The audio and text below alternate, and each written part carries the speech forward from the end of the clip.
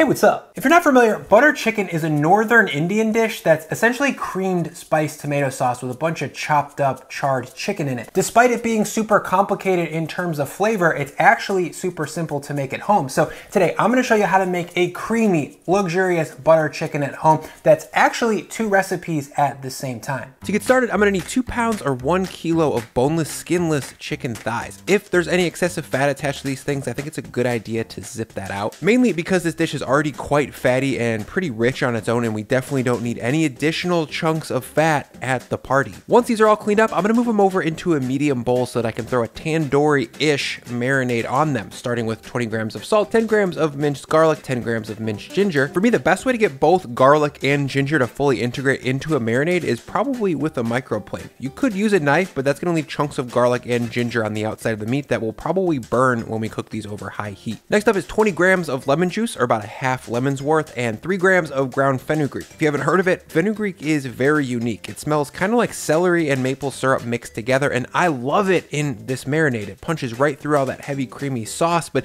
if you can't find ground fenugreek or you don't have it on hand, sub in garam masala. Up next is 10 grams of kashmiri chili powder. This stuff is super fruity and a lot spicier than Western chili powder, and if you don't have it, it's probably right next to the fenugreek in the international grocery store. Finally, in goes 200 grams of Greek yogurt and 25 grams of neutral oil. Now, with gloves on, I'm gonna dive into this bowl and get marinade all over everything. I said earlier that this was a tandoori-ish style chicken, mainly because we're not cooking it in a 900-degree tandoor oven, but also because my version is based purely on what I think tastes good, and some people will think that it lacks authenticity, which is fine with me. Whatever it's called, I think this chicken is gonna taste very good. Once that's all caked up with orange yogurt, the lid's gonna go on and we're gonna let this marinate in the fridge for about a half hour while I get the rest of this dish put together. Now, I'm gonna preheat a medium tall-sided saucepan over medium-high heat. In goes 3 to 4 glugs of olive oil, or a rough 30 grams, and once that oil's hot, in goes 150 grams, or a roughly 1 whole medium onion, small diced. Behind that goes 50 grams of poblano peppers that are also small diced.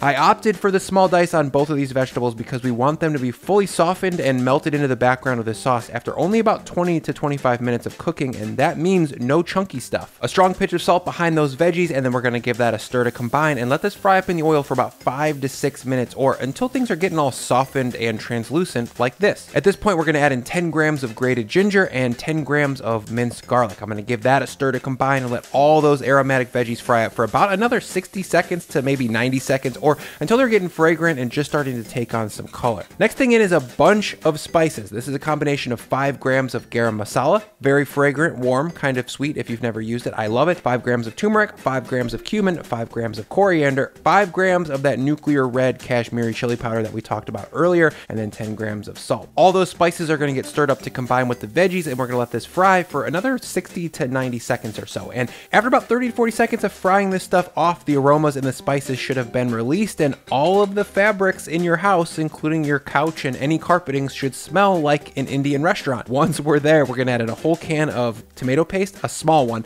about 165 grams worth, and then we're going to stir that up to fry it off and bloom it just like the spices. After about a minute or so of frying this off, this tomato paste should have just a little bit of color on it, and now I'm going to add in 425 grams of water and stir everything up to get that tomato paste dissolved. From there, I'm going to turn the heat down to low and bring this whole thing up to a very gentle simmer. Now I'm going to pop a lid on this pot and let it cook over low heat for about 15 to 20 minutes while I preheat my oven, and take a second to thank the sponsor of this video, Ritual. Over the last 3 months or so, I've been taking Ritual vitamins every day to try and make up for some of the deficiencies left from constantly eating pizza in videos on the internet. Taking a daily vitamin like Ritual gets me what pizza cannot, like omega-3s, for example. Pretty sure pizza does not have any O3s in there. Recently, I got to try some of their new essential protein powder, and it's come in really handy for recovery, actually. My main exercise right now is rock climbing in the gym, and anyone who's rock climbed before knows that you get super sore afterwards, especially if you go bouldering, and that Ritual protein shake afterwards has been a great post-climbing way to rebuild some lean muscle. The protein shake has all 9 essential amino acids, it's got no added sugar, and it has Madagascar vanilla in it? That sounds fun. And the entire supply chain is transparent and traceable too, which is huge for supplements. That means no sketchy ingredients. So to give Ritual a try, click the link in my description and use the code 10Brian for a very generous 10% off your first 3 months. For just over $1 a day, you can get pea protein that's regeneratively farmed here in the United States, and it tastes quite good. Thank you to Ritual for sponsoring this video. Now, Now this oven's been preheated to 450F or 232C. And next I'm gonna grab the marinating chicken thighs out of the fridge. From there, I'm gonna grab a half sheet tray and line that with some foil. That's gonna keep the tray from getting scorched under the broiler. I wanna mention real quick that when it comes to marination time, most people will say more is more, but usually that's not really been my experience. If you look at these thicker marinades like the orange yogurt paste on these thighs, there's no way that we're gonna have a hard time getting that flavor to stick to the meat. So 30 minutes is more than enough in my opinion. Once this chicken's all laid out, now I'm gonna load them into an oven. Again, that was preheated to 450F or 232C, and we're gonna cook these all the way through with regular heat before we char them under the broiler, and that should take about 15 minutes. Now, while those roast, we're definitely need to get set up on some good tasting rice. For that, I've got my very beat up, trusty $25 rice cooker here, and into that, I'm gonna measure 300 grams of the rice of your choice. I'm using a medium grain Calrose rice here. That's one of my favorite ingredients of all time. Behind that comes 425 grams of water and then 8 grams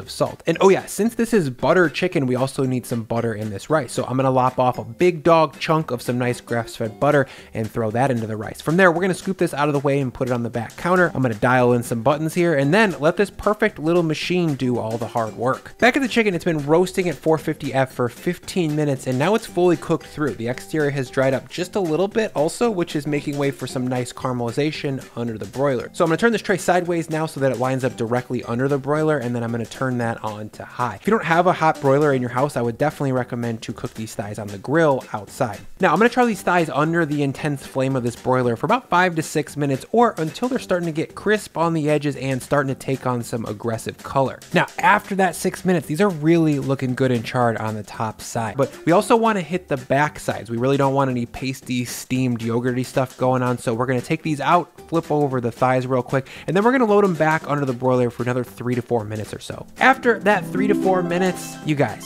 wow. This is serious food now. We've gotten that backside nicely roasted, and when I flip it over, you can see that top side is well charred and crisp and just deeply, deeply orange. But I wanna taste this and let you guys know what I think. I'm thrilled with how this chicken tastes. Considering it was baked in an oven, it tastes kind of like it was cooked on the grill. It's a little bit charred, it's a little bit crisp around the edges. It's got some acidity from that yogurt and it's super savory.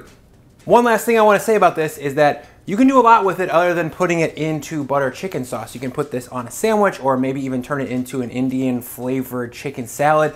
All of those are dope. I just wanted to highlight that this chicken by itself is a great standalone recipe, but these thighs need to rest up a little bit before we go ahead and cut them up. So let's get back to the sauce. This stuff's been stewing over here for about 20 minutes over low heat and everything's melted into a more unified front and it looks amazing. Now we're gonna add in 10 grams of sugar. That's essential to balance out the acidity from this tomato, and then 210 grams of heavy cream, or about 1 cup. I'm gonna stir that up until it turns bright orange. That's always fun looking. And then finally, the butter part of this butter chicken goes in. I'm adding in 50 grams or about 3 tablespoons of unsalted Kerrygold butter. The little bit of grassiness from the Kerrygold is going to bring just one more layer of flavor and a little bit of funkiness to the party for this sauce. Once that's all stirred up and fully emulsified, I'm going to give this a quick puree with my immersion blender. You don't have to puree this. You could leave it a little bit thinner with chunks of onion and poblano hanging out in there. That would be a little bit more rustico, would also taste very delicious, but spinning it up with the immersion blender is going to bring just a little bit more body and heft to the sauce, and it's gonna stick to the chicken a little bit better. That looks great. Speaking of chicken, these chicken thighs have been fully rested and now they're ready to chop. For this dish, we want medium-sized chunks, so we're gonna cut the thighs in half and then across 3 to 4 times so that they're about 1.5 inches square. Once that chicken is fully chopped up, we're gonna grab the sauce and then slide it on in. Next, we're gonna give that a stir to combine and make sure that chicken gets really nicely coated in the sauce. If you started with 2 pounds of chicken thighs, you should be sitting on the perfect ratio right now of sauce to meat. And that looks perfectly sauced. Let's plate this up. First thing down is a big pile of that buttery Calrose rice, perfectly cooked, I should mention, by my $25 food robot. Behind that comes a healthy serving of creamy, buttery, spicy, perfumed butter chicken. Go heavy on that stuff and get a bunch of sauce on top. Next, and this is an important step, to cut through all the fat of that butter chicken sauce, we're gonna top this with a little bit of seasoned yogurt sauce. For that, I'll combine 100 grams of Greek yogurt, 100 grams of heavy cream, or milk if you want it a little bit thinner, and then 3 grams of salt. I'll give that a stir until the yogurt is properly thinned out, and once it's saucy like this, it's good to go. That little bit of lactic acidity from the yogurt is really gonna brighten this dish up and bring some instant contrast. From there, we're gonna finish with some picked cilantro leaves. That seems like a beautiful, appropriate way to finish this dish, and this is what I think think great butter chicken looks like. It's saucy and rich and full of life. It's dishes like this that make me want to cook Indian food at home more often. It's a lot of fun, and I really hope you give it a try. Let's eat this thing.